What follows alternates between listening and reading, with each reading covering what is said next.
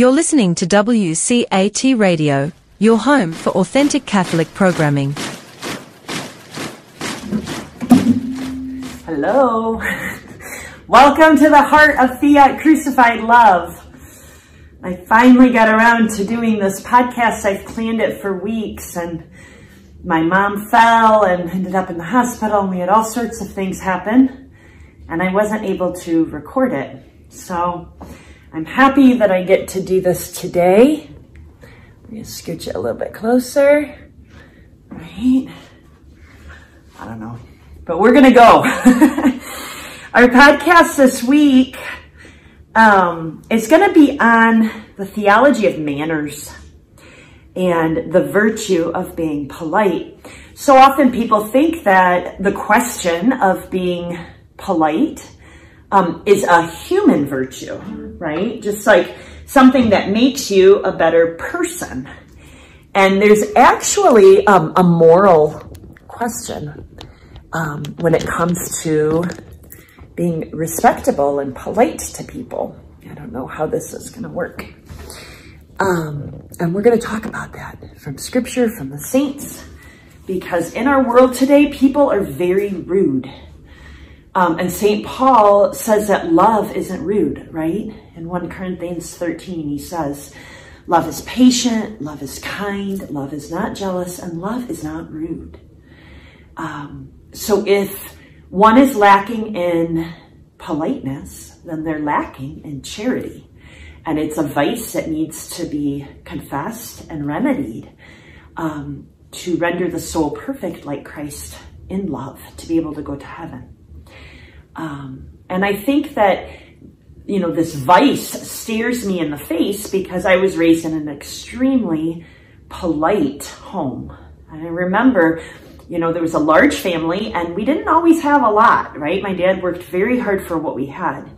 But my mom read Miss Manners, and she said, just because we don't have a lot of money doesn't mean that we can't live with manners, right? And so it's very beautiful to teach children of every socioeconomic class the virtue of being cultured, of being ladies and gentlemen in a world where that's been lost. So let us say a prayer to the Holy Spirit, and the song that we'll sing is just give thanks, right? Being thankful is actually a virtue of being polite, to remember to thank people, whether it be, for a gift or writing a thank you note, acknowledging when somebody sends you a card or comes to your home for your birthday with something, right? I was raised always writing thank you notes, and people forget to acknowledge generosity and to be grateful for it. In fact, unfortunately, sometimes people, even good people, spit the giver in the face, right? And reject that gift. And that's selfish and it's a vice. So we're going to sing a song about being thankful, first to God and then to each other. And then we'll talk about the different aspects of being polite and where they can be found in scripture and how we can grow in that virtue in the world. So in the name of the Father and the Son and the Holy Spirit, amen. Come, Holy Spirit, fill the hearts of your faithful and kindle in us the fire of your love. Send forth your Spirit and we will be recreated, and thou shalt renew the face of the earth.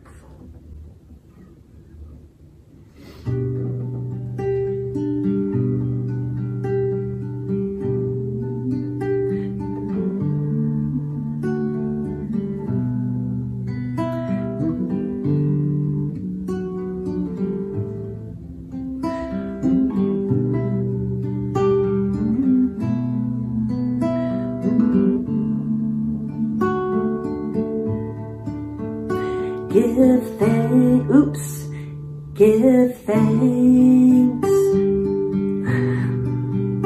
Give thanks with a grateful heart. Give thanks to the Holy One. Give thanks because He's given Jesus Jesus Christ, his Son.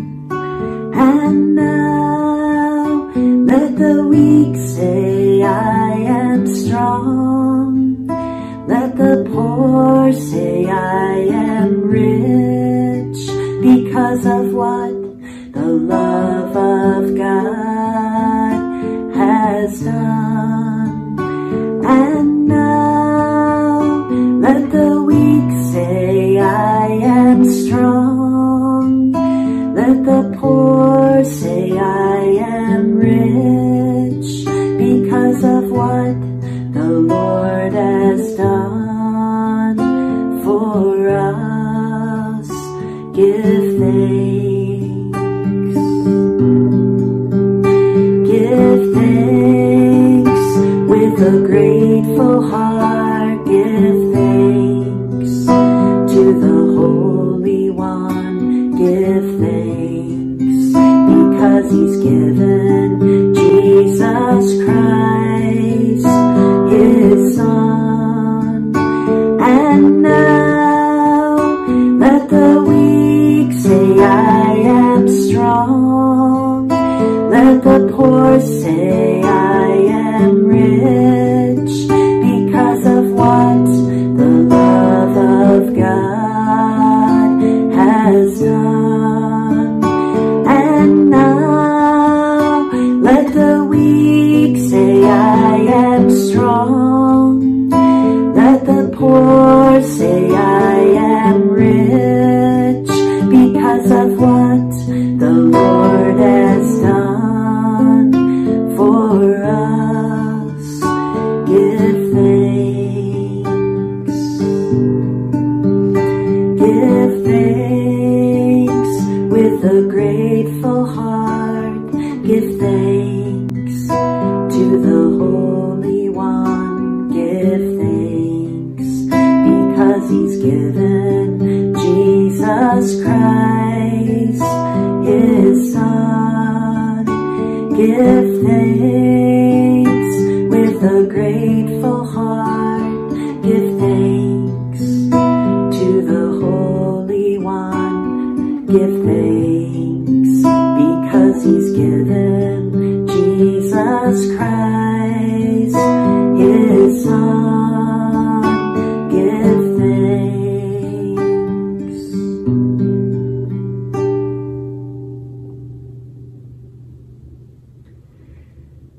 Amen. In the name of the Father, and the Son, and the Holy Spirit. Amen. Alleluia.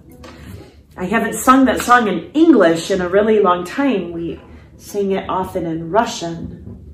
So I had to, as we started, because I never have time to practice, I had to remember how to do it in English and the words because they come to me in Russian. We are going to talk about the virtue of being polite, right? St. Paul says, love is not rude. So if you want to be a charitable person, then you have to be polite. You may not be rude to people. And once again, in 1 Peter, it's written, finally be of one mind, having compassion one of another, loving each other as brothers, being pitiful and being courteous. So St. Peter is commanding the people that he's speaking to be of one mind and to be compassionate, right? So part of that is being polite, being forgiving, being generous, being grateful, right? So say somebody gives you a gift that you already have, right? If you're compassionate, you don't say anything. You see that the gift is the love they had in their heart to give you something, right? So you accept it graciously. To truly love each other, to not be competitive, jealous, or judgmental, but to love selflessly from the heart. To be pitiful is to be compassionate, right? To feel another's emotions, their happiness with them in your heart and their sorrows in your heart, and to be courteous. So So it's even scriptural that we're not allowed to be rude and that we're called to be courteous, right? Many saints have highlighted the importance of being polite. And sometimes they highlighted just the politeness of being kind, right? If somebody's kind, then they're always polite. It's almost interchangeable, right? Saint Therese of Lisieux wrote in her diary, The Story of a Soul, kindness is my only guiding star. So being polite and kind and courteous to people was her only guiding star. It made her not only a great saint, but a doctor of the church. Being kind, right? In its light, I sail a straight route. I have my motto written on my sail, to live in love. So for St. Therese of Lisieux, it was interchangeable to be polite, to be kind, and to be charitable, right? Those things should all be together.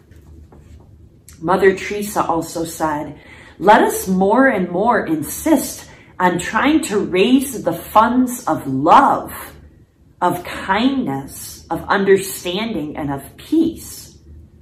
Money will come if we seek first the kingdom of God. The rest will be given.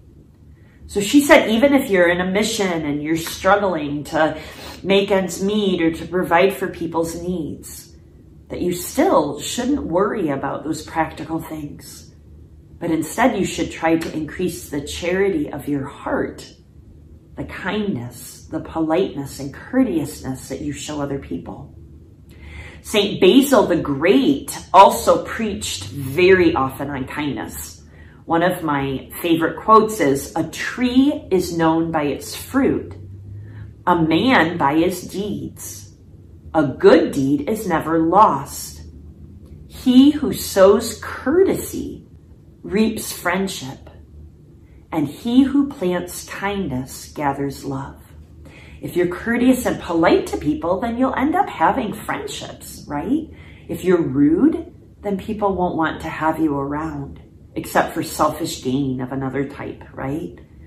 And he interchanged courteousness and kindness, right? And that by being courteous and kind, we have friendship and love with people. Padre Pio wrote in a letter, you need to hold fast to two virtues, kindness toward your neighbor and humility toward God. You will only be kind to your neighbor if you're humble before God. If you're haughty or you're proud, then you put yourself above your neighbor. You look down on him and you don't take the time to be polite, right? And to be conscientious of them, to be kind. But if you are humble before God, if you know your place before him, then you allow the kindness that God has to flow on through you to those around you. And maybe the most direct quote that I've ever found on this topic was by Saint Jean-Baptiste de La Salle. He says, it's surprising that most Christians look upon decorum and politeness as merely human and worldly qualities, that they do not think of raising their minds to any higher views by considering politeness as a virtue that is reference to God, to their neighbor, and to themselves. This illustrates very well how little true Christianity is found in the world, how few among those who live in the world are guided by the Spirit of Jesus Christ. Still, it is this Spirit alone which ought to inspire all our actions, making them holy and agreeable to God. So he was saying, in essence, that where there's rudeness and impoliteness, there's a lack of charity, and that's vice. It's a lack of true Christianity. So what are the different ways that we can live out politeness, right? Saying please, saying thank you, saying excuse me, saying I'm sorry, right? When you've done something wrong, forgiving, to make reparation for sin, to answer people, Maybe it's a text, maybe it's a phone call, maybe it's an invitation to not ghost people, right? So often people do that in today's world. To speak and to live with dignity. And to show obeisance, I just learned that word, obeisance, to strangers. I'd never heard that before. But it's a spiritual hospitality or deferential respect to your visitors, right? The people coming to your home. So let's discuss some of this.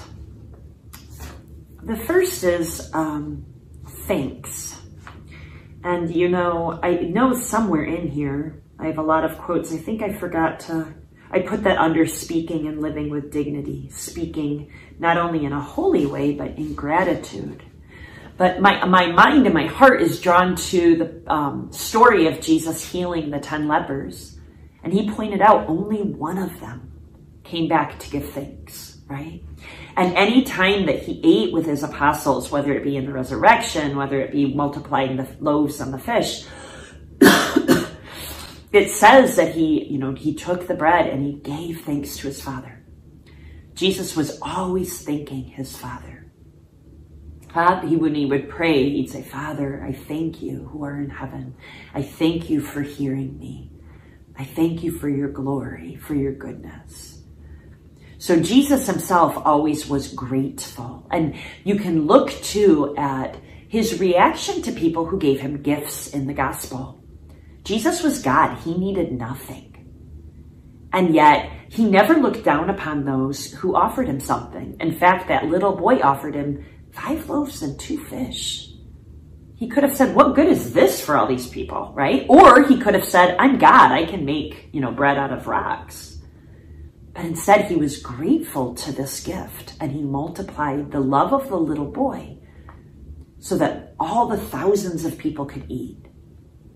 When the sinner woman came to him to wash his feet and anoint them with oil, he didn't spurn her and say, you're impure, don't touch me. Or I don't want your gift. You might have a wrong intention in giving me it. You're too attached to me. Leave. Instead, he was grateful. He saw her heart that was seeking to love and seeking to honor God, that was seeking a friendship with him. And he not only accepted her gift, he defended her against those who looked down on her for doing that. When Zacchaeus came down from the tree and Jesus went to his home, what did he say to Christ? I offer you everything. I will repay the poor, times over what I have extorted from them. That was a gift to Christ. Jesus could have said, well, no, I forgive you. Just go and sin no more. He didn't. He allowed Zacchaeus to be excess in his answer and his gift. When Jesus was invited to Mary and Martha and Lazarus' home, he accepted their hospitality. And yes, he drew the focus onto Mary Magdalene's love, right, as being more important than the work being done. But he was grateful for what Martha would do. And it said in Scripture that Jesus loved Mary, Martha, and Lazarus. He had a friendship with them and he accepted their hospitality. He was grateful, and we're called to be grateful. We're called to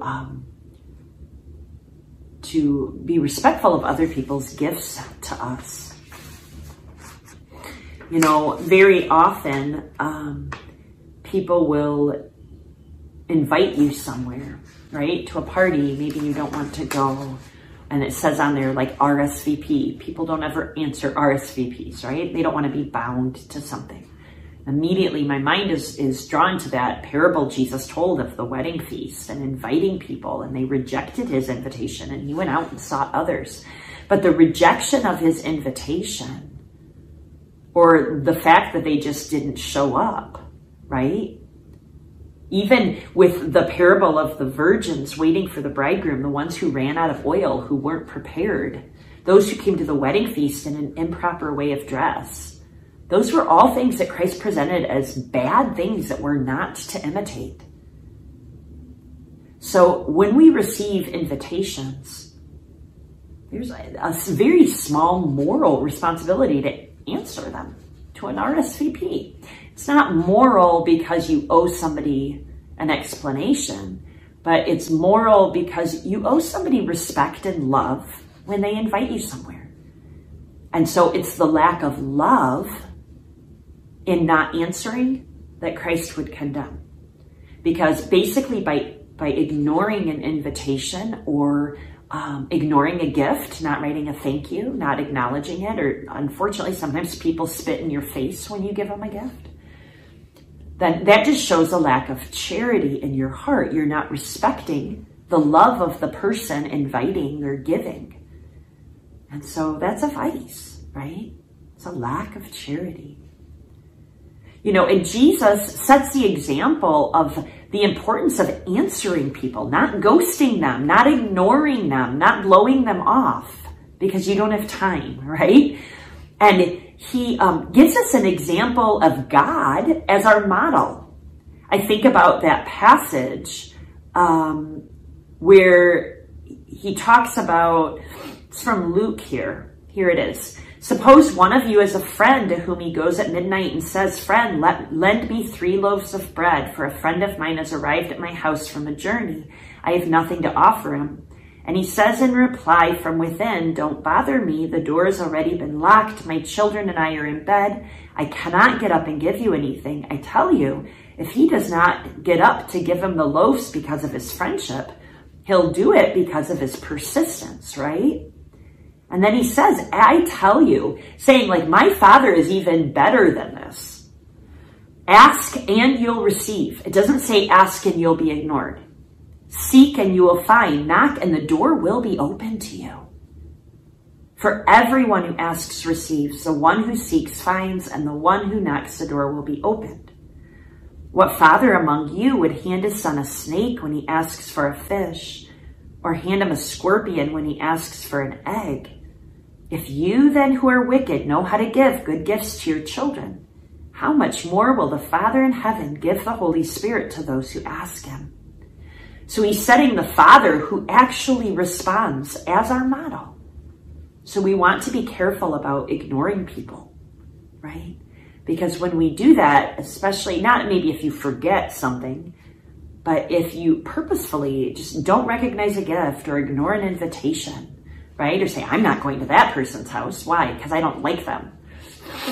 Well, that's a lack of charity and it's a vice. And there is a moral quality of that needs to be remedied by confession and a change of life so that our charity can match Christ's, so that our love will not be rude, right? You know, and in Philippians, we see again how God answers people. It says, rejoice in the Lord always. I say again, rejoice. Let your gentleness be evident to all. The Lord is near. Don't be anxious about anything, but in every situation, by prayer and petition, with thanksgiving, present your requests to God, and the peace of God, which transcends all understanding, will guard your hearts and minds in Christ Jesus. If you ask and you present it to God, he'll answer you, right? God never ignores us. So we don't really have an excuse to ever ignore people. Colossians, conduct yourself with wisdom toward outsiders, making most of the opportunity. Let your speech be with grace and seasoned with salt, so that you know how you should respond to each person. It doesn't say sometimes you won't respond to people. It says not only are we called to respond to people, but we're called to do it with the wisdom of the Holy Spirit, to put heart into it, to infuse our responses with charity, right? It doesn't mean that when you're invited somewhere, you owe a person an explanation as to why you can't come. There are private things in our life, right? But you do owe them a response. That's one of kindness, and one that, if it's infused with love, will give them peace, right? Another, way of courteousness that we're called to live is to learn to use that word, I'm sorry, right?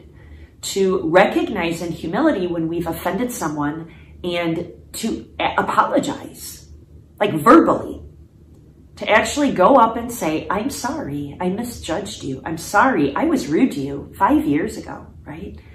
I'm sorry that I, betrayed you. I'm sorry that I was so unkind, or that I made a mistake, or I offended you, And there's also a responsibility to make up in reparation for the way that we offend people. In fact, the Catechism says that. Catechism, paragraph 2487 says, every offense committed against justice and truth entails the duty of reparation, even if its author has been forgiven. So if you lie about someone and you go to confession, it's forgiven, but you have a moral responsibility to make up reparation, to go back to the person you lied to and say, you know what, that wasn't true. To go to the person you lied about, and instead of being embarrassed and ignoring them or treating them as lesser or unimportant, pretending like you don't know them, to reach out in kindness, right? When it's impossible publicly to make reparation for a wrong, it must be made secretly. Maybe, it wouldn't do good to go and to announce to a whole family that you lied about their child or their sibling. But you do owe it to go to that person and secretly say, I'm sorry, I'd like to make this up to you. If someone who has suffered harm cannot be directly compensated, he must be given moral satisfaction in the name of charity. The duty of reparation concerns offenses against another's reputation as well. The reparation, moral and sometimes material, must be evaluated in terms of the extent of the damage inflicted, and it obliges one's conscience. If you lie about someone, you may even owe them material help. You lie about someone and you destroy their business, you probably owe them some financial help to get it going. You lie about someone, you destroy their vocation, their relationship with their family. They no longer have the donations that they needed, right? Sometimes people lie about different, missions or things run because they're jealous. Well, then you have to make that up to them. And paragraph 1491, the sacrament of penance is a whole, consisting in 3 actions of the penitent and the priest's absolution. The penitent's acts are repentance, confession of the sin to the priest, and the intention to make reparation or do works of reparation. So these are not just reparation to God, but if you steal money from someone, you must repair that money and return it to them, right? There's many different ways of making reparation. You could have destroyed a friendship. Well, you got to try to help those people to be healed in that relationship, right? Maybe you help someone with an abortion. Well, then you owe them, help in the healing and finding them places to go to heal their hearts. And if they end up pregnant again, helping them with that baby. And, maybe donating to pro-life missions. But it's not just polite and courteous. It's a moral obligation that your act of apologizing have concrete reparation behind it and concrete words. And we're also called to forgive, right? This isn't something we can just demand. It is part of not being rude is forgiving people, recognizing nobody's perfect. And how many times? Well, Jesus told Peter 70 times 7, right? He says, if you find yourself presenting a gift to the Lord and you remember you have a grievance against someone, leave the altar and go to that person and apologize or forgive them, heal that relationship before you come back and offer me something. And Jesus on the cross gives the greatest example of this. He says, Father, forgive them. They know not what they do. He prays for those who've hurt them.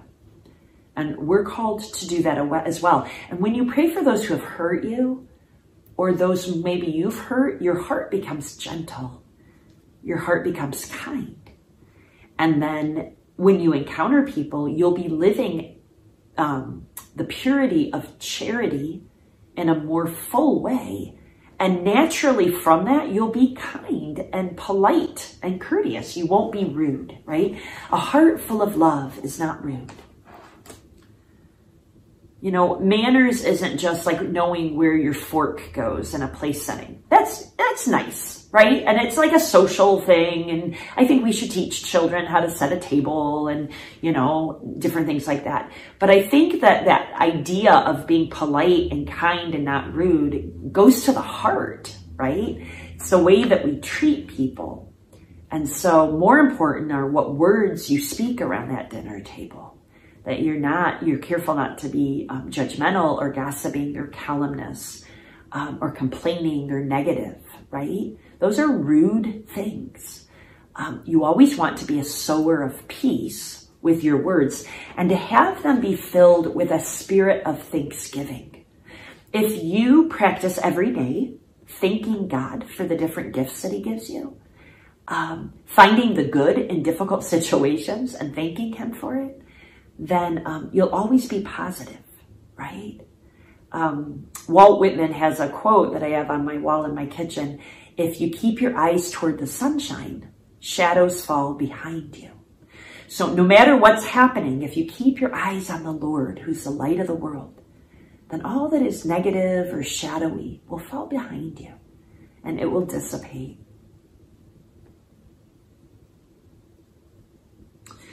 And another aspect that we're called has to do with our speech. And, you know, when I'm with children, I've spent years now, you know, my whole life has been with children and orphanages and nieces and nephews and things. But now I'm a nanny for high profile families the last, 7 years or so. And maybe a little bit less. No, about 7 years. And I have to, it's not just taking care of children, but you're teaching them etiquette. You're teaching them moral principles of how to live. You're educating their mind and their soul at all times, right? And you're helping them so that they can enter into society and be Christ-centered, loving people who are ladies and gentlemen, who are respectable and, to other people and to themselves and to God. And so a word that I find myself using with children very often that I'm helping is the word dignity. Because sometimes with a child, you have to state something for them to learn it. And so, to teach a child manners is to teach them that they were created in the image and likeness of God as a child of God. And that they're called to live with dignity. And that means being respectable in the way that you treat other people with your body and what you allow in your body. And in your speech, to speak with dignity, right? So I often say, God made your body with dignity. And so you have to respect it and be modest. You can't just run around naked in front of all the workmen, right? It's not modest. Crass jokes, are nothing that is actually funny. It's disrespectful to the human body. So we shouldn't make jokes like that, with gestures or in reference to our body. The way that you treat your siblings is supposed to be a dignity. So if you're a little boy, God gave you a strong body so that you can use it to help mommy, or to serve people, to protect your sister. You're not supposed to use your body to hurt someone, right? You use it to help them and to serve them. You use your body with dignity. And in your speech, right, you have to speak to people with dignity. You don't call names. You don't say bad words, right? You don't say disrespectful things.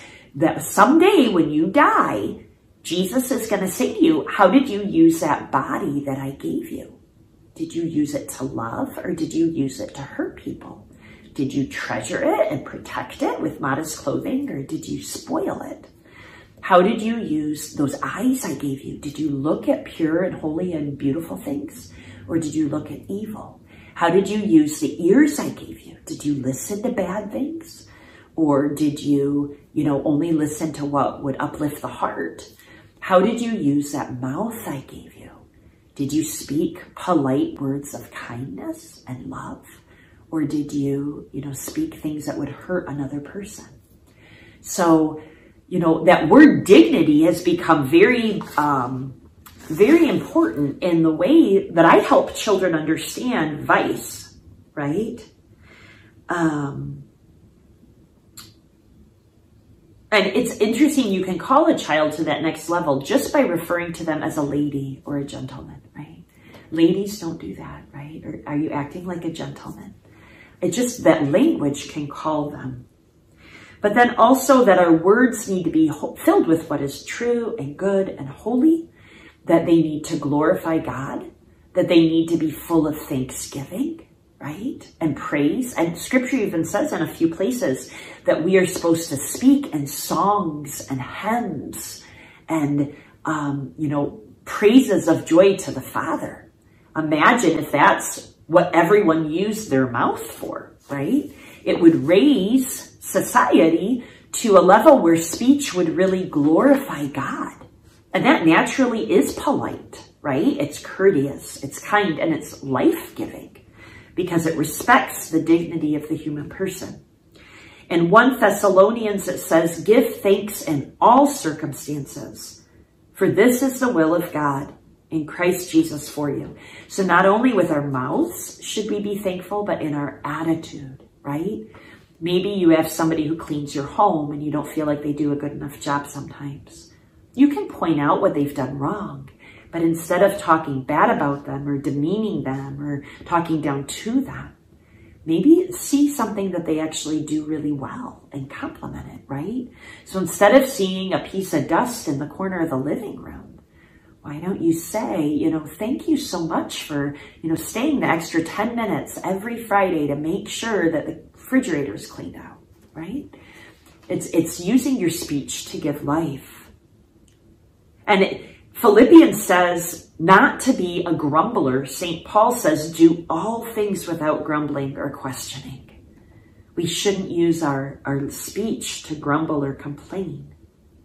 Colossians says, let the word of Christ dwell in you richly, teaching and admonishing one another in all wisdom, singing psalms and hymns and spiritual songs with thankfulness in your heart to God. If you have thankfulness in your heart to God at all times, you'll be polite, because that kind of guards charity within your heart. And the fruit of charity is being well-mannered, right? Ephesians also says, be filled with the Spirit, speaking to one another in psalms and hymns and spiritual songs, singing and making melody in your hearts to the Lord, always giving thanks for the things in the name of our Lord Jesus Christ and to God the Father. So it's the same thing. Psalm 107, let them give thanks to the Lord for his unfailing love and his wonderful deeds for mankind. For he satisfies the thirsty and fills the hungry with good things. And another aspect of your speech that I think of right now as we're, going through this is the idea of not interrupting, and that charism of having a listening heart. It's rude to interrupt people, to cut them off, to correct them. Even sometimes their facts might be wrong. But if it's not said to the right person at the right time, in love, because it's important, then it just demeans their character. There's no reason that, a husband and wife have to correct the details of, their lunch encounter if it's not really important. Like if somebody's speaking heresy, yeah, you might have to correct them. But if one says it was roast beef at lunch and it was really pulled pork and it looked like roast beef, there's no reason to correct that, right? That's not loving the person. It's loving a fact more than a person. And when somebody's trying to express themselves and they get interrupted, unless there's an emergency, it's rude, right? Or to talk incessantly and not listen to the person in the conversation, that's also rude. So we want to pray for the gift of wisdom, which is a listening heart. And by listening to God as we speak words that glorify him, and we have a spirit of silence that brings peace to people as we listen to them, right? Pride can enter in a conversation when people only talk about themselves. And that's rude. We're called not to be rude. But when you are selfless and you ask a 15-year-old niece about their soccer program and you're not interested at all in it, but you want them to feel loved, that's politeness, and that's a form of charity. In general, we're supposed to think about and speak about holy things, right? And then naturally we won't say anything crude or rude or, disarming to someone. Philippians says, finally, brothers and sisters, whatever is true, whatever is noble, whatever is right, whatever is pure, whatever is lovely, whatever is admirable, if anything is excellent or praiseworthy, think about these things, speak about these things. And Isaiah says, give thanks to the Lord, call on his name, make known his deeds among the people, make them remember that his name is exalted. Praise the Lord in song. He has done glorious things. Let this be known throughout the world. If your words are full of thanksgiving to the Lord, proclaiming his glory, they can never be rude. Again, in Psalm 95, it says, come, let us sing to the Lord. Let us shout joyfully to the rock of our salvation. Let us come before his presence with thanksgiving. Let us shout joyfully to him with psalms. Imagine if praises of God filled our speech, how much peace would be in the world. And it's not just about what you're proclaiming to the people around you, but, it purifies your conversation if you have, praising God as the center purpose of it. But in itself, that praise and thanksgiving given to God, that spirit of gratitude, is being polite to God. It's giving him his just due.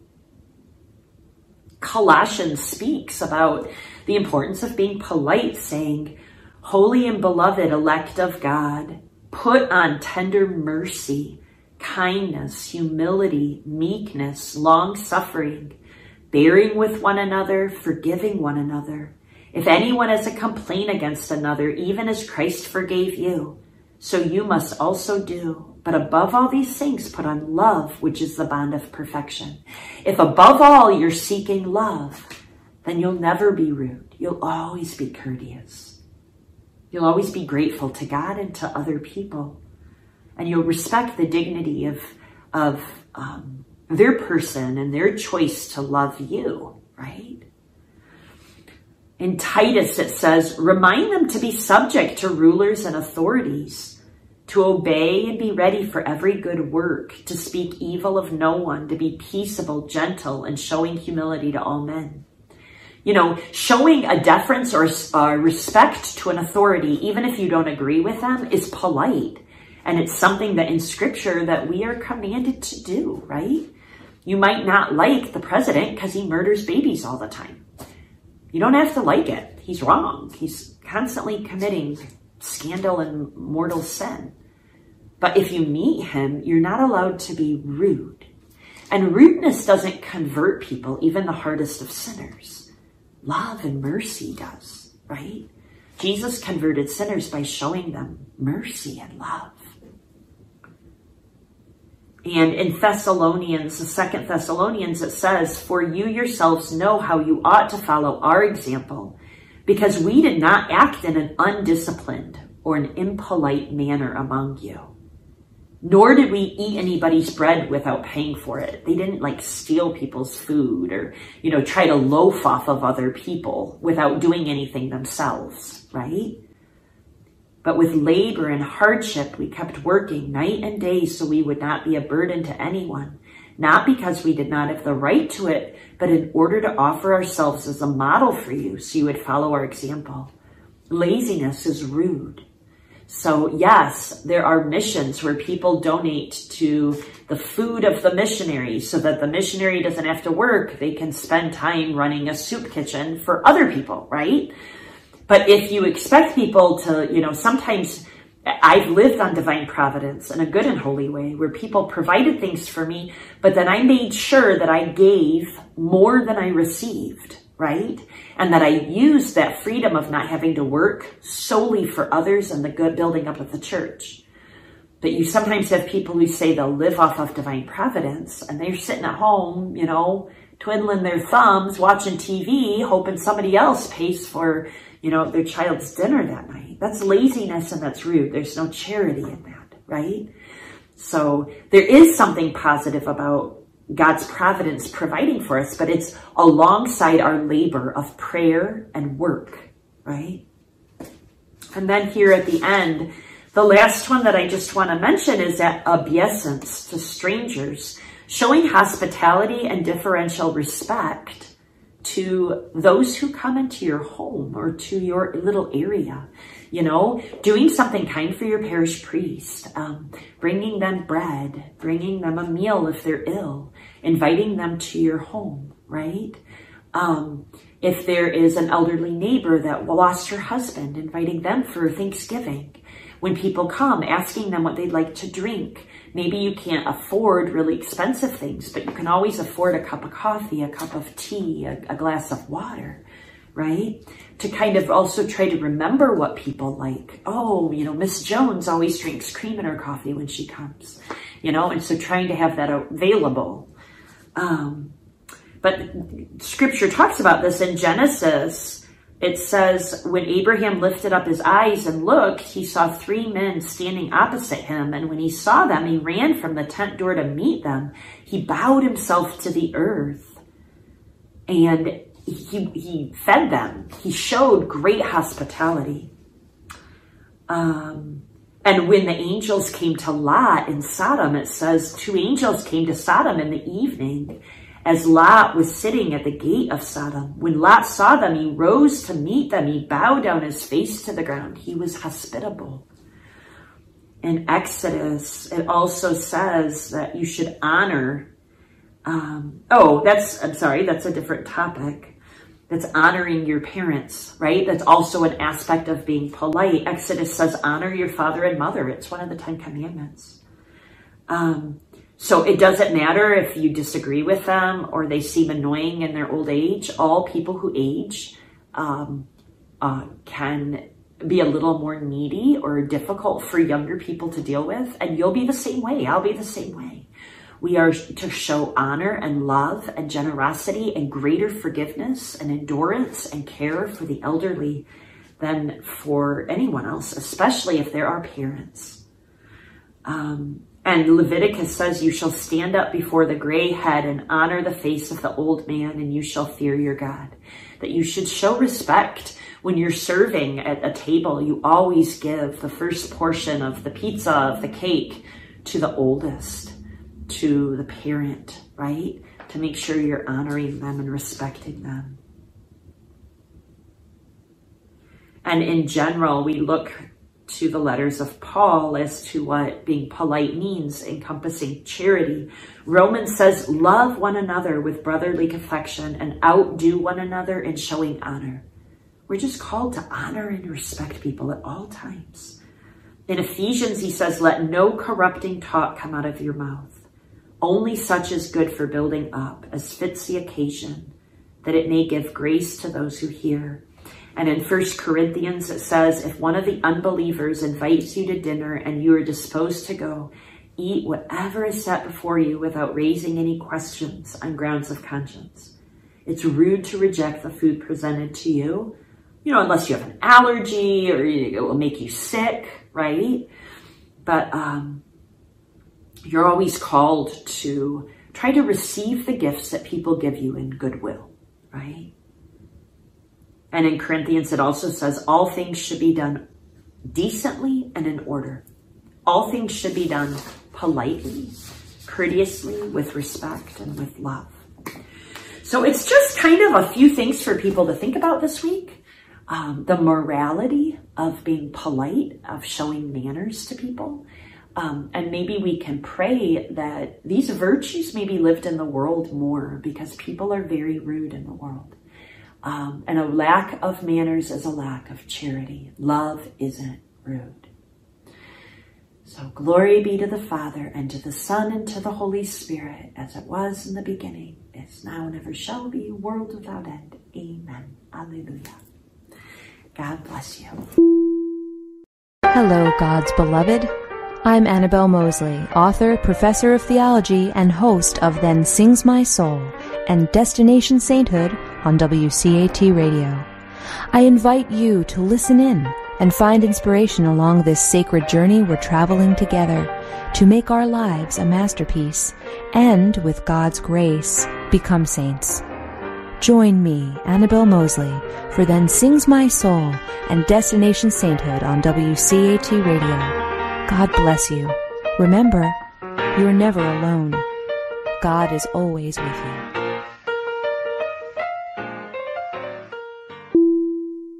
Thank you for listening to a production of WCAT Radio. Please join us in our mission of evangelization.